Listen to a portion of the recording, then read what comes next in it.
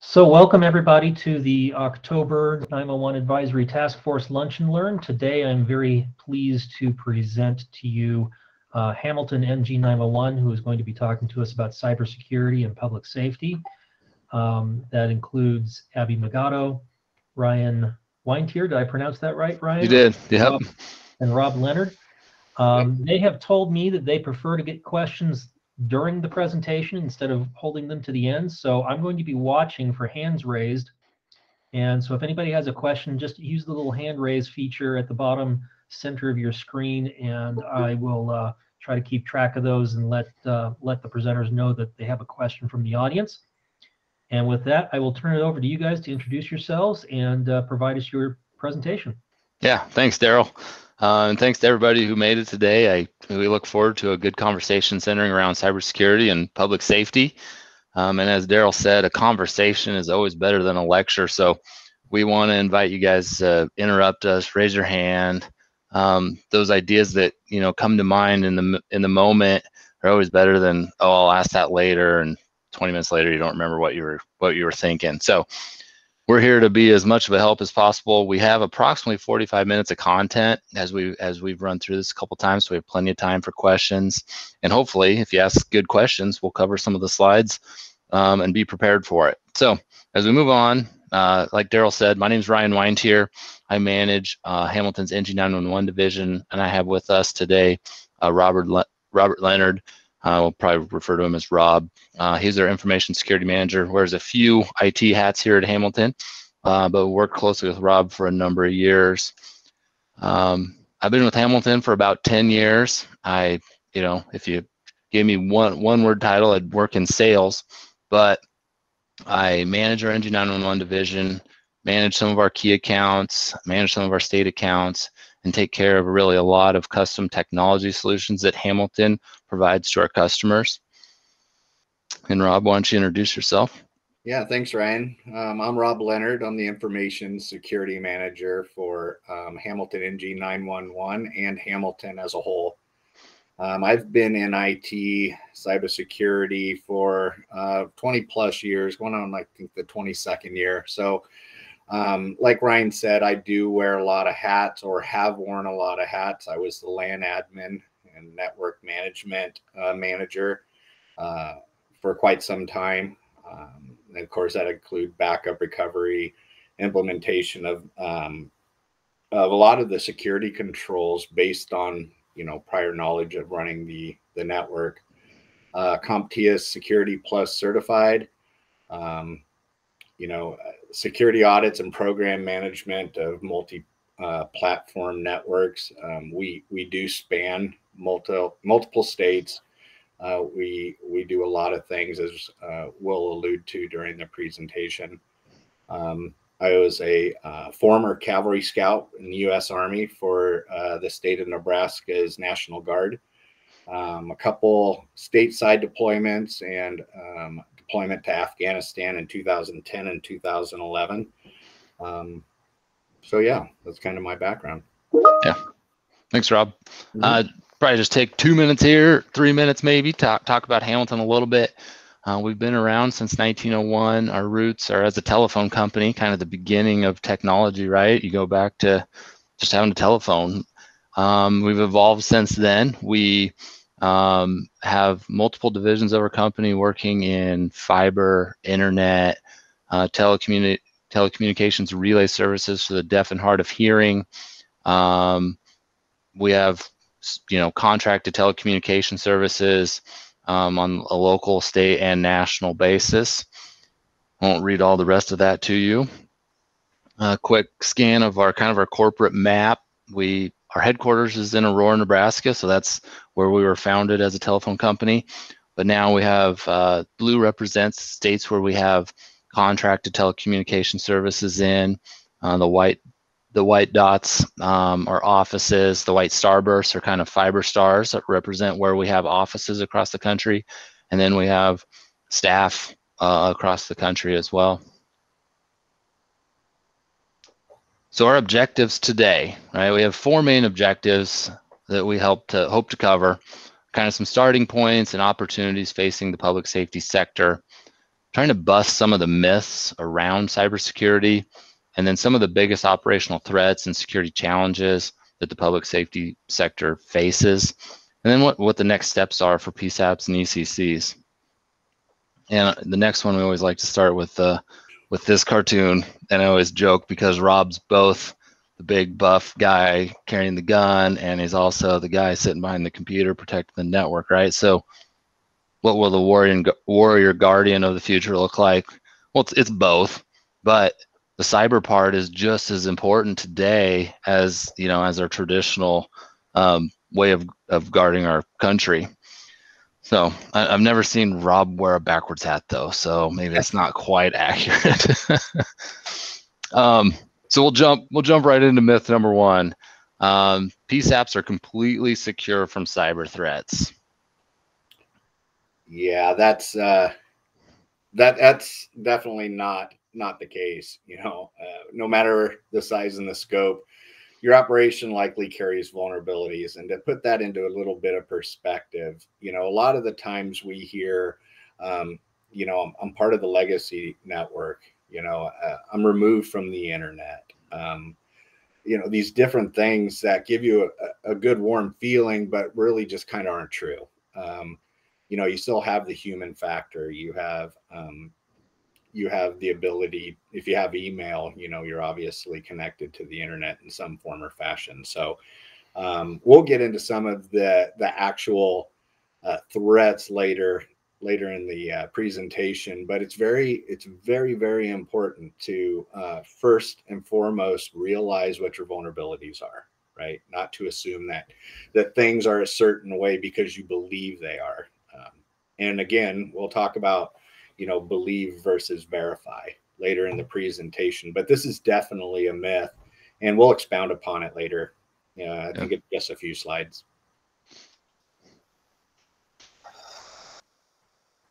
So 80% of senior IT and IT security leaders believe that their organizations lack sufficient protection against cyber attacks. So let me say that again. 80% of senior IT and IT security leaders believe that they have work to do, right? They're correct. You're never done doing security, ever. We feel that we work very hard to maintain our security posture as a company and help our clients and customers do the same thing. But to ever pretend like you have reached the goal of cybersecurity is one of the biggest risks you can introduce, and that's complacency. You look at that $3.86 million average cost of a data breach. You start applying that type of really risk realization to some of smaller entities. That's devastating, right? Not to mention just the impact that it would have on public safety, but from a monetary standpoint, it's significant. Now, obviously, the 3.86 doesn't compare to one single life, obviously, but it kind of puts a monetary value to what a breach would cost. And then this final one, Google hit a record of 2.1 registered phishing sites, 2.1 million phishing sites as of January 17th of this year, up from about 1.7 a year ago, right? So 27% over the last 12 months, ransomware, phishing sites, all of the things that we're hearing about on a daily basis, it seems, is only going up. And we foresee that to continue in the future, the foreseeable future. And that percentage, we believe, will be considerably more. So you talk about who are targets, right? Government agencies and small business are targets. We talk about the challenges of that, right? There's going to be a lot of people that want street cred, if you will, on Reddit and some of these other social media sites. We'll talk about that. Lack of standards, right? It's hard to meet a standard if you don't know what the expectation is or what that standard is. And being able to apply that to a state, right, instead of just a county, having one county do something other than what another county is doing is only really injects confusion. And when there's confusion to what you're doing, the opportunity for vulnerability to be exploited goes up exponentially.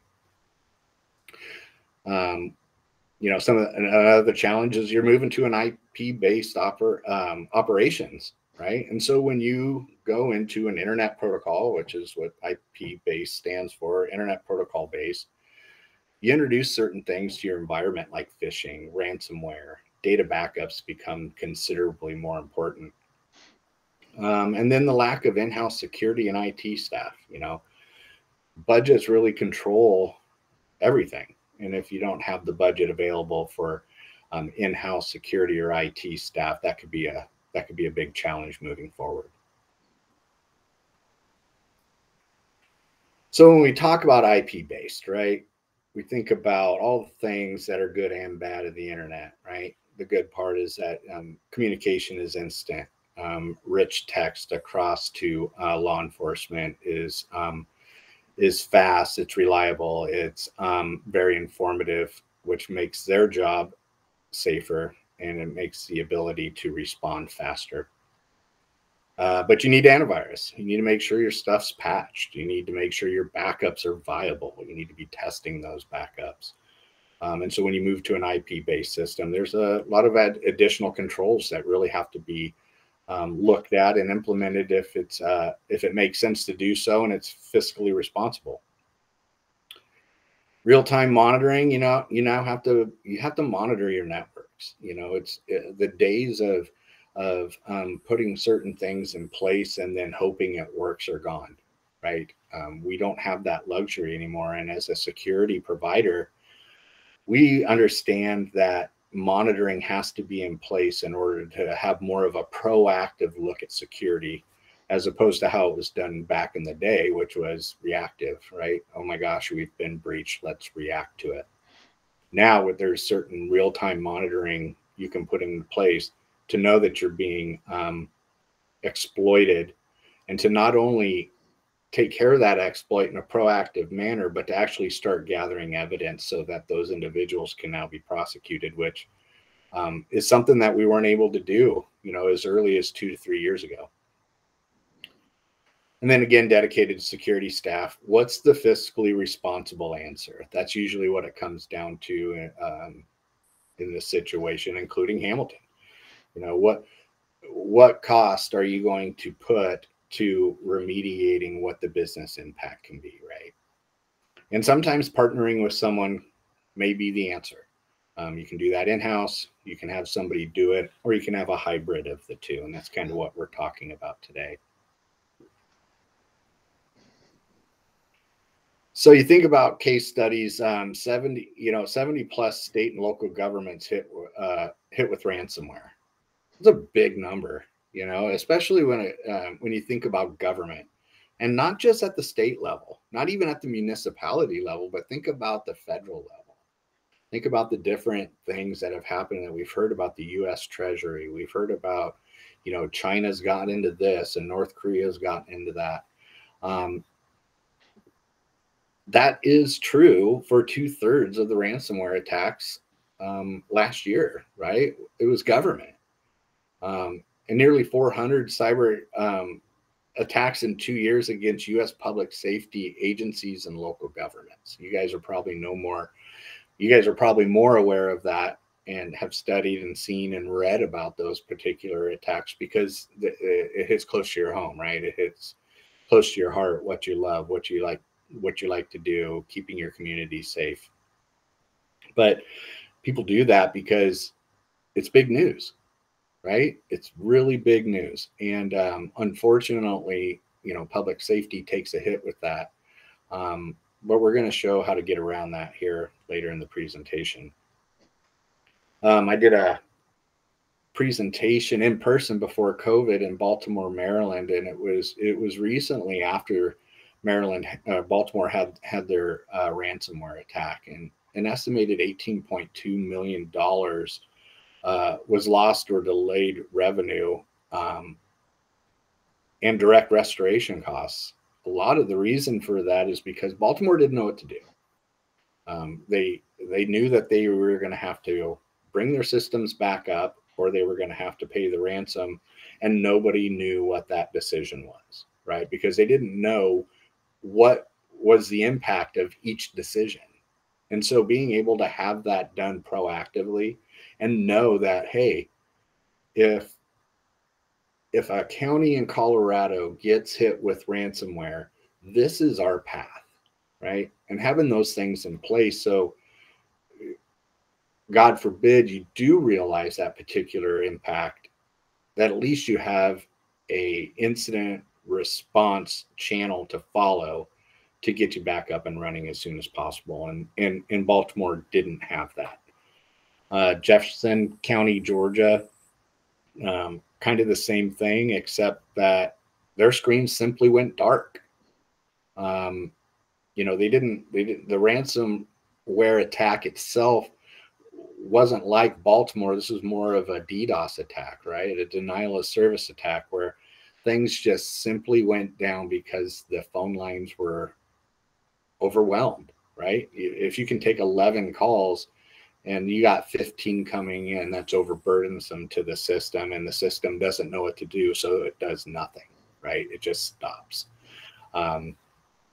But think about that last line: sheriff's deputies lost use of laptops and license plate database access. My goodness, you know, you think about how our public safety officers use their laptops and mobile data today to look up, you know, all the things about certain people that they either have pulled over, warrants, missing persons, all these different things, right? And if they would have had some type of plan in place, they would have been able to maybe thwart that attack. But if they couldn't thwart it, at least have a path to get back up as soon as possible. Excellent, excellent intro here, Rob. I don't know, is there any questions so far about where we've started? All right, we'll move on to the next myth then. Hackers are the biggest threat to your operation. What's the answer, Rob? Oh, I wish that was the case. You know, unfortunately, it's our people. It's always us, right? It's always the person clicking on the phishing email. It's the person plugging their phone into the USB port because they think it's okay to charge it. It's, you know, it's all those things that we're very, very aware of. People by nature make decisions based on certain situations in a point of time, right? And if that person's stressed, or if that person is other than focused on cybersecurity, they're going to make decisions that maybe aren't in the best interest of cybersecurity, right? So the best thing that you can do is train your people. The great thing about that is that it's one of the cheapest things that you can implement that has the biggest impact on cybersecurity. Just having our people, you know, we train our people, you know, once a year, full-blown cybersecurity training, but then 4 times a year, we also send them a phishing email. You know, we want to know who's clicking, not because they're bad people. If they were bad people, they wouldn't be on staff. What we're doing is that we're bolstering our posture, right? We're training our people to understand that they are part of the security team first and foremost, but that what they do every day has a very big impact on our ability to do business, or your ability to route 911 calls, or your ability to send that rich text information to the people that need it the most during a crisis. So, you know, training your people is simple as sending a list of emails to a provider that can kick out a phishing email to test and see where you're at. You know, you might need a little bit more training than, say, you know, PSAP B, but you might not. It until you get that baseline, you really don't know where you're at. And training your people and having them phished and getting them the cybersecurity annual training that they need will really help you gauge that while bringing down your actual risk. And as I move to the next slide, I always like to emphasize what Rob said there. It happens to the best of us. I I live and breathe this stuff right alongside Rob. I don't think I've failed a phishing test in, well, I don't know, the whole time I've worked here until this year. I received, the phishing email that was just the perfect masterpiece where the domain was spoofed perfectly. The signature matched exactly to the recipient that I was familiar with. Everything was made to look exactly like the person that I had worked with previously. And I clicked it, so then I had to do the walk of shame and call IT, call Rob, say, guys, we have a preset of plans here at Hamilton. I know exactly what to do on the back here by my board is this is what you do. So I followed the steps exactly, unplugged my computer from the network, called IT. They came, they ran the extra scan, made sure, luckily no major impact, but these things are getting more sophisticated all the time. And here, someone that kind of lives and breathes this still happens. It still happens. Mm-hmm. So I'll let Rob go. Rob, we got a question in the chat from Jerry Delval. Okay. It says, do you use a phishing framework like GoFish, or do you use a proprietary software? Yeah, so we use a third-party software that allows us to kick out certain levels of phishing attack simulations. And we can kick those out to anybody with an email address. And then the great part about that is that those people get instant training. So when Ryan clicks on if Ryan were to click on it on another phishing email, it automatically routes them to, oops, you got phished. Here's what the email looks like, and here are the certain things that you should have noticed, right?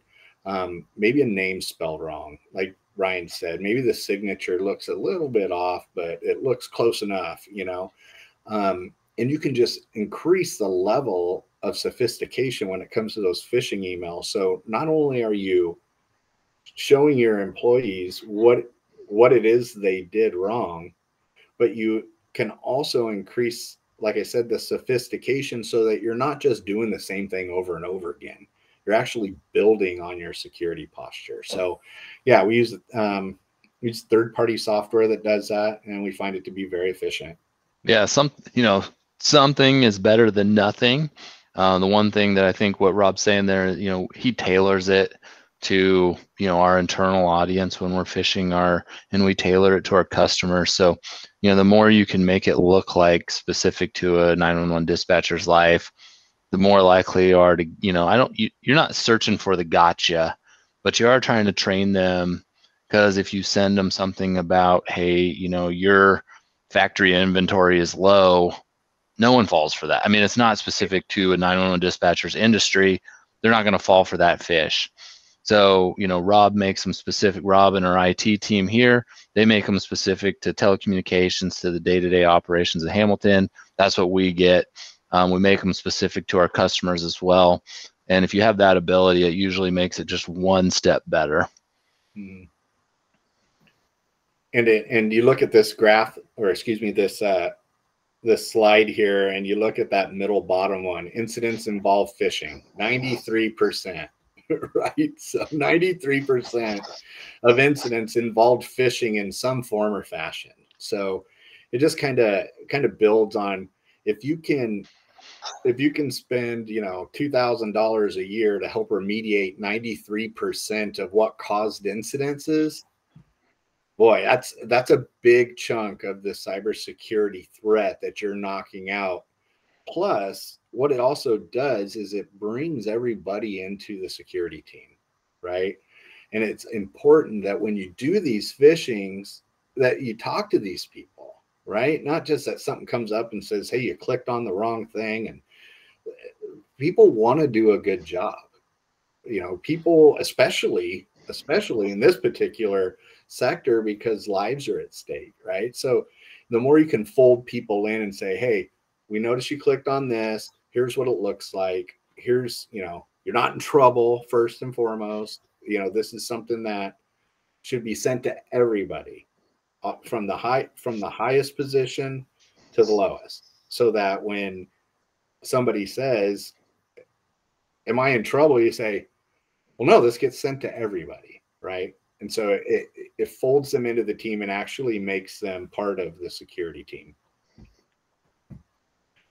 So when you move away from the human factor, right, you start thinking about different network threats, not really how they're introduced, right? A lot of the times they're introduced by one of two ways: our people or other people, right? And so we think about viruses. You know, viruses have really taken a back seat to other threats today because people don't get anything out of them, right? That the APT, or the active persistent threat, isn't getting paid to launch a virus or a 0-day attack on your network, right?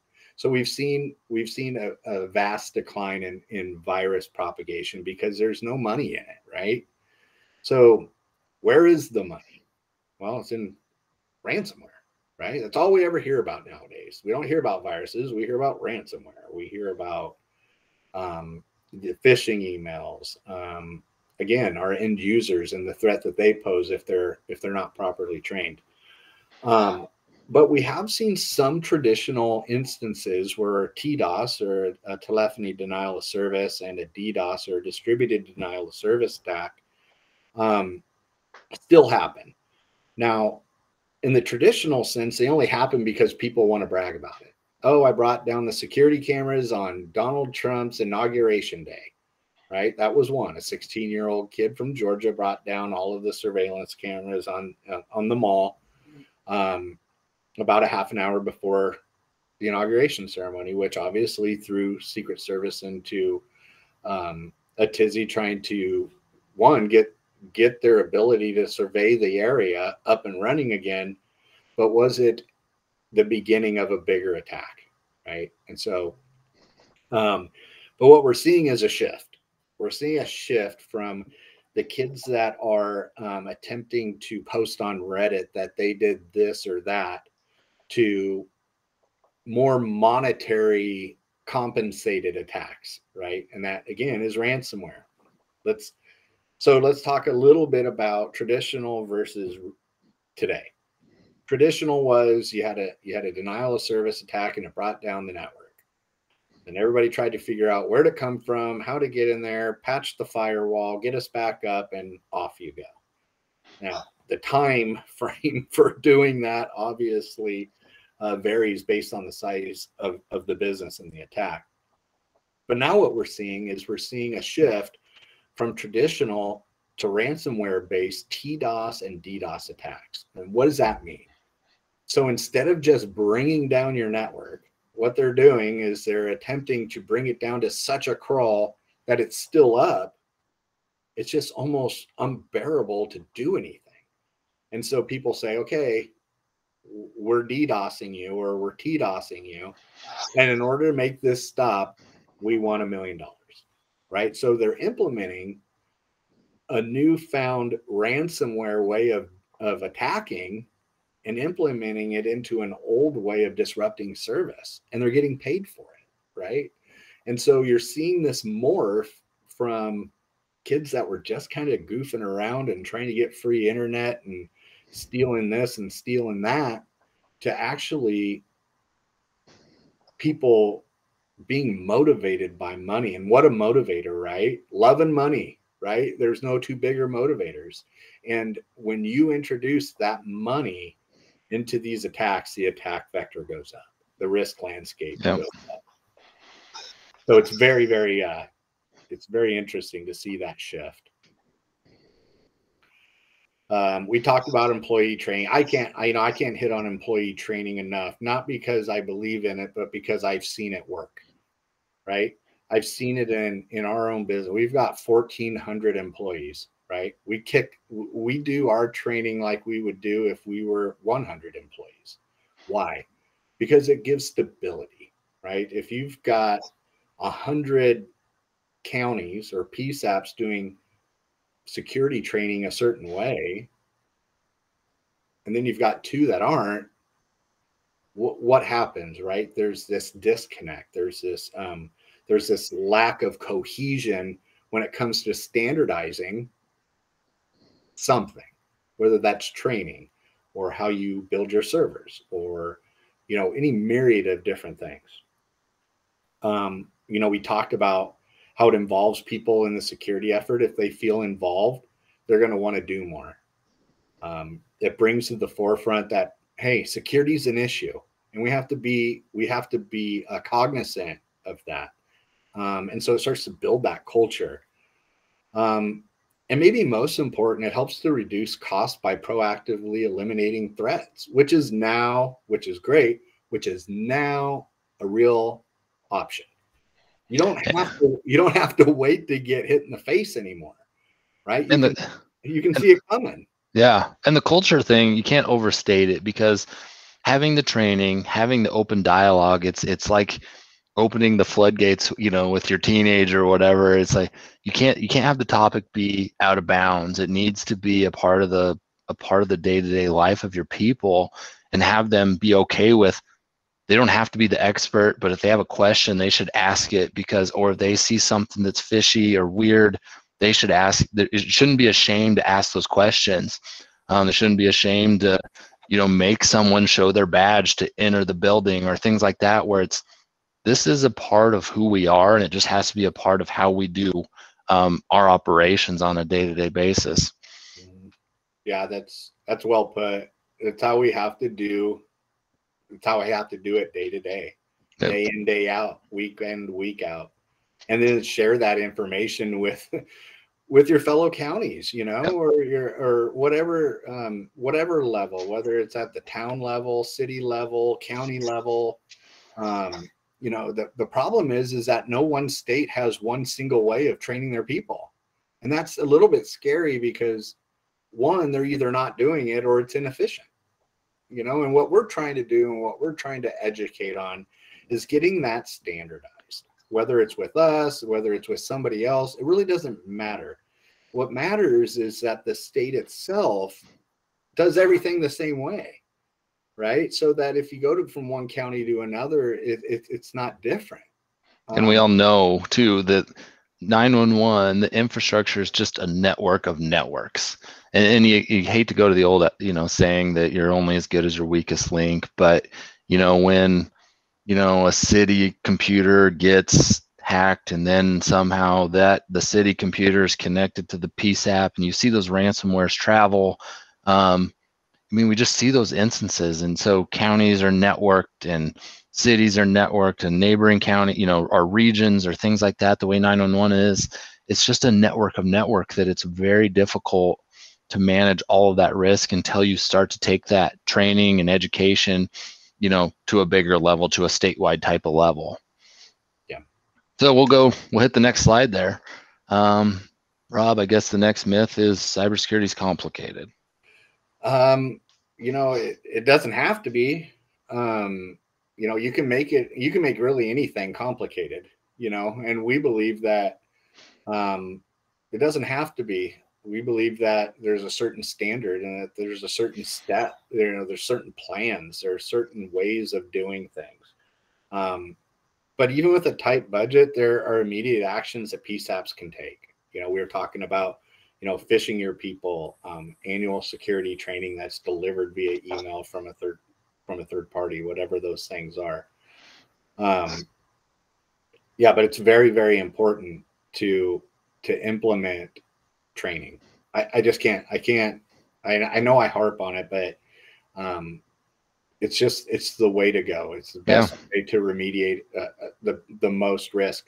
And then you put yourself in a position to start springboarding off of that, right? Because you've already got this base in place.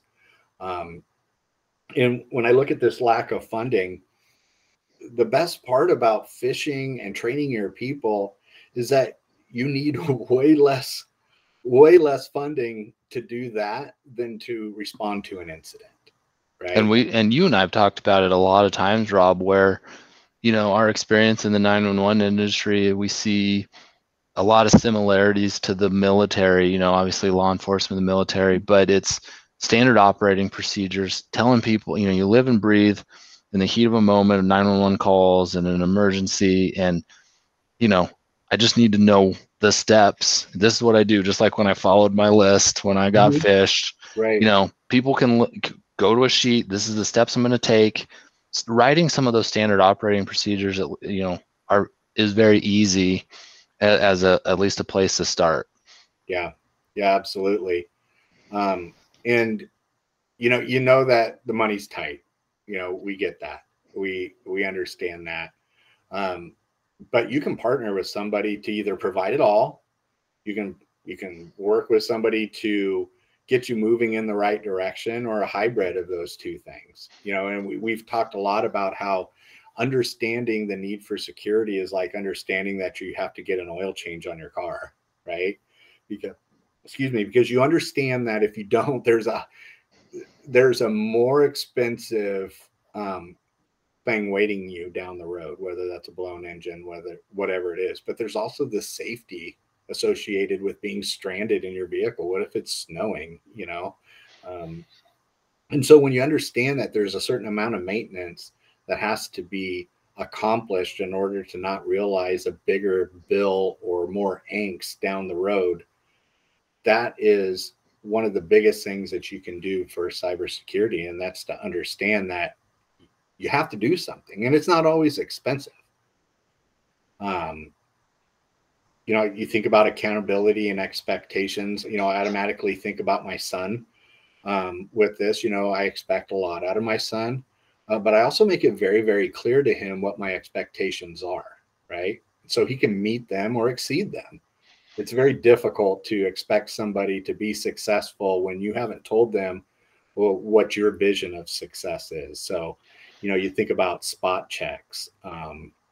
You do audits every now and then. You know, I hate using the word audit. It's more of an assessment. You know, I'm not embarrassed one bit to tell you I have a comprehensive assessment done of my work every 3 years, and that includes everything cybersecurity wise, right? But I also have somebody do penetration testing on our networks once a year. Why? Because I want to know. I want to know if something's wrong. You know, I'm not. Hamilton has me on staff because they know I work hard. I don't have. I don't have that feeling of, oh my gosh, if this audit comes back or this assessment comes back and we have to remediate 10 things, that's not a direct reflection of my character. That's a direct reflection of things that just need to be fixed. And to know those proactively saves you a lot of money down the road. So yeah, do spot checks, make sure your expectations are clear. If you're in a leadership position of what you expect your people to do, and start building your cybersecurity framework around that. You know, some of the security opportunities is, you know, employee training again, but build a plan. You know, start building a plan, and it's easier to do it from scratch. The vast majority of the PSAPs that we talk to don't have a plan. A lot of the states don't have a plan. Yeah, right? You shouldn't feel like that's daunting. Building from scratch can be, you know, can be the right place to start. Mm-hmm. Yeah, because you're already building on what you what you need, right? Anybody that's added on to a house knows it's easier to build a house from scratch than it is to add on, right? Because you have that existing house or plan that has to be navigated. It has to be revamped. It has to be scrutinized to see if it's actually fitting into what you want to do. When you build a plan from scratch, you already know everything you're putting into it is exactly what you want, right? And exactly what you need. But make sure that your voice is heard. Don't let a third party come in from a cybersecurity perspective and tell you what you need. Okay. You should be able to tell your service provider, we want this uptime, we want this, we want that, with suggestions from them, of course. But these are things that you can do from the beginning that gives you the opportunity to have that plan exactly the way you want it. And then you can start building your cybersecurity community. I love cybersecurity. I read about it all the time, but I have a ton of people that help me be successful, right? And whether that's contacts at Department of Homeland Security or the Department of Defense or ISACA, or being a Central Florida member of ISACA chapters and going to those meetings and talking to these people and learning from them and them learning from me and having conversations. You build your security community, and then you don't have to do it all, right? You hear from a person in your community that this worked. This was cheaper than that. This didn't work, right? This is what I did to fold my team in. And then you can just take those things and implement them the way you want to do it for your particular PSAP or state. It's kind of like being a teacher. In my prior life, I was a teacher before I changed profession. So I always say, I know 911 professionals and teachers are probably the two industries that don't get paid enough. But going back to my teaching days, like, you didn't have to reinvent the world, right? You have some peers, you have some people that have some experience. You build that peer group that have maybe they've either gone through it and you can learn from their experience, or they're going through it with you at the same time, trying to get their cybersecurity posture set up and their plans. You go through it together. It doesn't feel quite as daunting to be working with a couple of, peers in your industry to work together, to say, hey, this worked for us, this didn't. We found this partner for this thing. It's been really cost effective and had a lot of impact. Doing that together is so much easier. Yep. And that goes right to our next slide. I went backwards. So. Yeah, better, smarter cybersecurity takes a village, and that's the truth. I try and be as proactive as possible, but there's times I get alerts from outside that really refocus on a particular issue that may be happening that maybe I wasn't aware of. So choosing the right partner. Partner with a company that's collaborative in nature. If they tell you that you don't need training, they're trying to sell you something, right? We don't believe in getting as much money out of people that we help with cybersecurity. That's not our focus. Our focus is service based, right? As a former military man, I'm just service based. I like serving my community. I like serving my country. I love serving Hamilton. But Hamilton's the same way, right? Hamilton is a service-oriented company. Even though we're, we stretch nationally, we're very active in our communities. And that isn't because of any monetary issue. It's because that's who we are. So find somebody that is collaborative like that. Be able to ask questions of your cybersecurity professionals and not have to worry about getting a bill for it every single time. I have people call me and say, hey, have you heard about this particular software? I say, yeah, it's terrible. Don't use it. Am I going to bill them for that? No. Why would I do that? Right? Now, I'm not saying I do that all the time, but what I am saying is that it's more important for us to help secure the things that are most important in our communities, like 911, than it is to send a bill out every 10 minutes. That's not the goal. The goal is to secure our communities. And it's very important to find people that think like that, like you guys do. I've talked to many PSAP employees, whether it's the top of the chain or the bottom of the chain, and it's very evident that all of your guys' hearts are in protecting our fellow citizens. Yeah. So I'll try to sum this up here. So next steps for ECCs, right? We've talked about this. The biggest thing that we like to emphasize is, getting an assessment, figuring out where you're at allows you to just, make an honest assessment where you're at and make a plan for next steps. Those security assessments are not daunting. They're not overwhelming.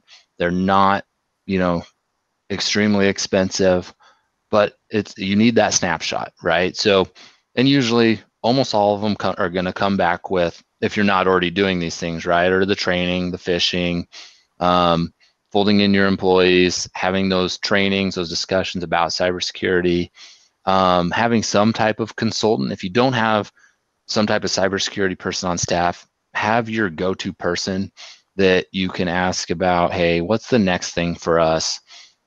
And whether that person or that entity is asked to conduct the work for you, or you're going to take it in-house, it's just having someone to bounce that off of. Okay, we're thinking about implementing this next. Is that the next step for us, right? That assessment will allow you to do that. And then again, this isn't a secret sauce, right? Share what you learn. There'll be people, you'll be somewhere in the process. There'll be people ahead of you. There'll be people behind you. You can learn from each other along the way. Share what you learn. Promote those discussions in your community, so the 911 community, and just, help each other out. Anything else there we should add, Rob? Yeah, it doesn't. You don't have to give it all to a consultant and pay a whole bunch of money to get it done. We suggest working with a consultant so that you're very much aware of what the goal is and how you can implement it yourself and how you can take that plan and run with it. And when you stumble, call me. When you stumble, talk to your network. When you stumble, talk to whoever your village is, right? So don't let somebody come in and say, in order to be successful, you have to pay us a huge amount of money, right?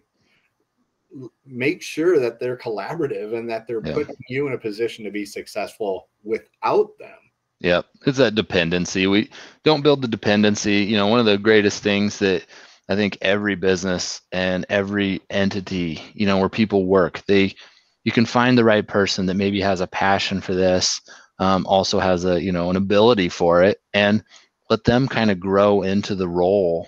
You might not have a cybersecurity expert on staff today. Doesn't mean you don't have someone capable of it.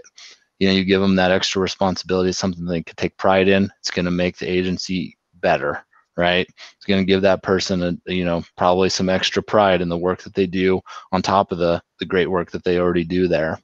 Mm-hmm. Yeah. Another question from Jerry. He says, would you say your approach to provide services is more purple teaming oriented? I would say probably not. You think about blue team, red team, and for people that aren't familiar with the blue team, red team, blue team and red team is they play off each other. One attacks, one defends. One puts defenses in place and then tells the other team, okay, try and get past them. So do I think blue and red teaming is good? Yeah. Do I think it's cost effective for a PSAP? Probably not, right? Because you're trying to pay for two ends of the spectrum, the defense and the offense side, right? And then when you start building, bringing people in to do that, the cost goes up. And I honestly don't think it's necessary for a whole lot of purple teaming to go on in PSAPs in order to figure out what it is you need to remediate.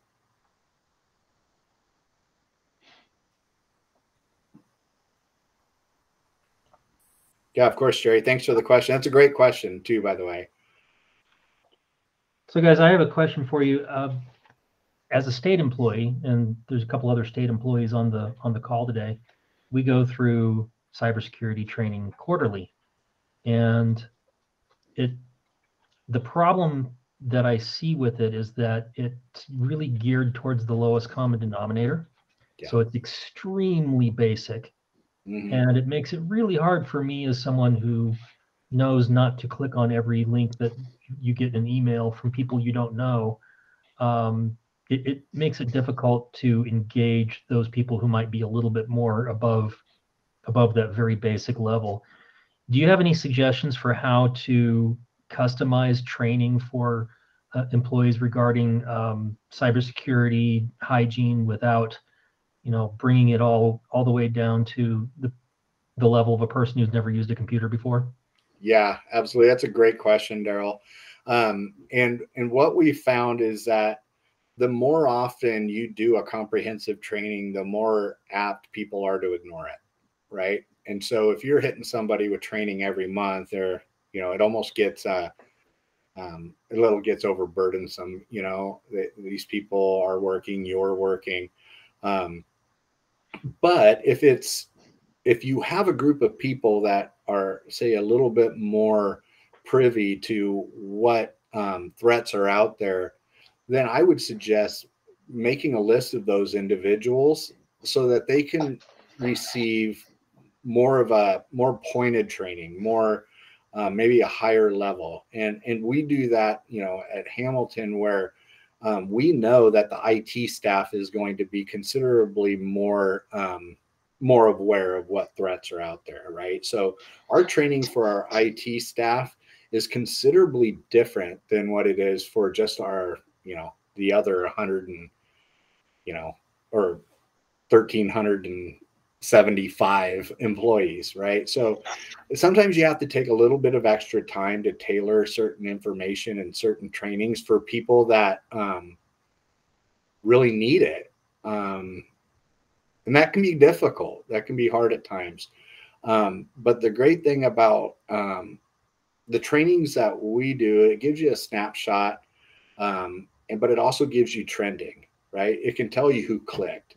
And if they've clicked the last 2 times, but they haven't clicked the 3rd time or the 4th time, you can actually see that the person is improving. So to make a long answer a little bit longer, is that your cybersecurity professional should hear that question. And then my response to you, Daryl, if you were to ask me that question as a cybersecurity training provider, I would say, give me a list of the people that you think might need extra, a more in-depth training. And then provide me with a list of the people that maybe are new hires and they just need new hire training. And so you can have that discussion with your service provider so that you can make the training as effective as possible. That's kind of goes back to what Ryan was saying about talking to your security professional and saying, hey, when I get training done, I'm not getting anything out of it. Okay, great. That's good. That's perfect. Let's change that. Right. And we do that. We do that all the time. We have certain training for our senior managers. Why? Because they're targeted more simply. Right. So that's a great question. And it's a question that you should be able to work through with your service provider to make sure you're getting the most out of your money. Yeah, and it's hard to make a one size fits all for when you look at like a statewide type of state government, what applies to one agency and the next. I mean, there are some general best practices, but just tailoring it to the audience helps a lot. Hamilton provides a lot of training outreach, even in the 911 space for the deaf and hard of hearing community. It's something that's just been a part of our relay services for 25 years. I know the state of Colorado, I don't believe is a Hamilton relay contracted state, but we're in the 911 space because educating about how deaf culture works, how our real-time text is going to impact that, trying to be ahead of those things and tailoring it to the audience, right? So, talking to the people that use the service is different than when we talk to the 911 dispatchers that need training on, how the difference between TTY and RTT. And then we do the same in kind of the cybersecurity space. It's how does cybersecurity impact 911 is different than how it impacts a factory. It's just different. So we tailor those things. Well, and I would come back, Daryl, and if you were to ask me that question, one of the first questions I would ask you is that I bet there's probably 4 or 5 other people that are just like you, that of, that could probably benefit from that training as well. So not only did you remediate you not getting the education that you needed, you probably remediated the fact that other people weren't getting it either. So by asking those questions and bringing those to the forefront, you get your education, but you also increase your security posture by allowing other people to receive that kind of heightened training as well. Thanks, guys. I really appreciate that. Very detailed answer. Very good. Yeah. Very good insight there. We are getting really close to the top of the hour, so I think we'll go ahead and call it here. If anybody has any other questions, though, I see you do have an email address on the question page there, but if you send them to me, I can also forward them to our presenters today. So I want to thank Ryan and Rob for presenting to us. And just as a reminder to everybody, based on the EZNet tariff, CenturyLink is responsible for cybersecurity on the EZNet, but cybersecurity in the PSAP is still completely on your individual agencies. So everybody needs to be thinking about these things and thinking about how they can secure their systems and protect their employees and their citizens from malicious attacks from cyber actors. So with that, I will go ahead and conclude today, and thank you all very much. The recording of this presentation will be on the task force's YouTube page within a week. Very good. Thank you so much for having us, Daryl. Yep. Thanks, Daryl.